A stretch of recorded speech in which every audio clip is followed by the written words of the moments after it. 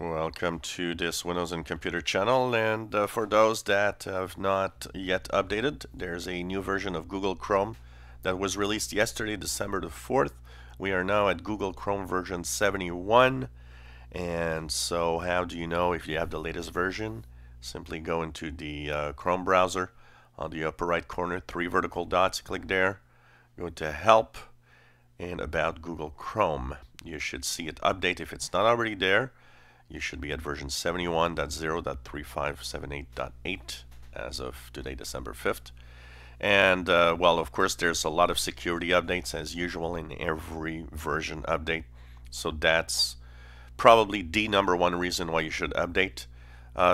For the rest, you won't see much differences, except there's a few notable things in here. First of all, the newest version of the browser, available, by the way, for Mac, Linux, and Windows, and of course on portable devices, you will have now a new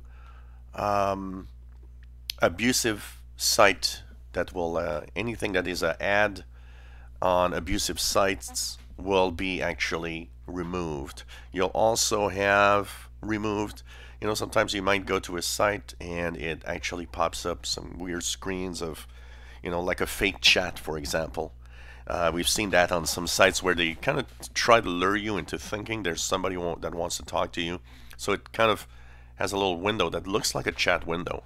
It looks real, but in reality it's fake chat. And so things like that are not going to pop up anymore because they are removing anything that is kind of a fake way or a fake element that resemble anything that looks like a real thing. So that's actually being pushed in version 71. So you might see differences in some more obscure websites where they kind of do things like that. Also, one of the interesting things about Google Chrome 71, there will be a billing warning screen now. So say you go to a website and it tries to have you maybe get into some kind of subscription of some sort and you're not really sure what you're doing. Well, anything that looks like a paid subscription of some sort will actually pop up a warning, and that warning is going to say that the website that you are presently on is possibly trying to charge you a fee for something. So this is also going to be very interesting. It won't pop up everywhere. It will pop up mostly on some websites where things don't look like as they should. You won't have that from, say, Amazon or PayPal, because it knows that these are the okay websites where you will have stuff. But in websites where you're not really sure what you're doing or where you are, that pop-up will actually show you that and tell you that maybe something is going to be happening and that you might be charged for some reason, or it looks weird. It's going to tell you anyways.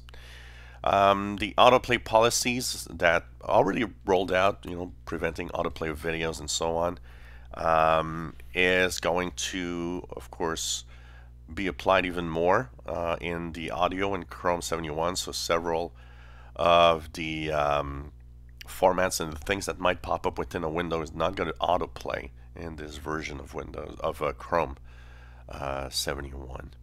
So it's rolling out. Android and Chrome OS will be available soon in the coming weeks, by the way. I said at the beginning, I think it was for Android also. Not yet available for Android, soon to be in a couple of weeks. So that's pretty much the things. There's a lot of stuff for developers. If you're a Chrome developer, if you are a, you do any add-ons or stuff like that, tons of stuff for you guys in there, so I think you guys should look at that. But for the most part, a few little tweaks that are probably welcome to stay safe. And once again, lots of bug fixes in here, so make sure that you go to the upper right corner, go into Help, and go into About Google Chrome. Just make sure you have the latest version, 71.0.35, 78.8. This is as of December 5th. If you get it later than that, you might have an updated version, a little more recent, but for now that's where we are. If you enjoy my videos, please subscribe, give us thumbs up. Thank you for watching.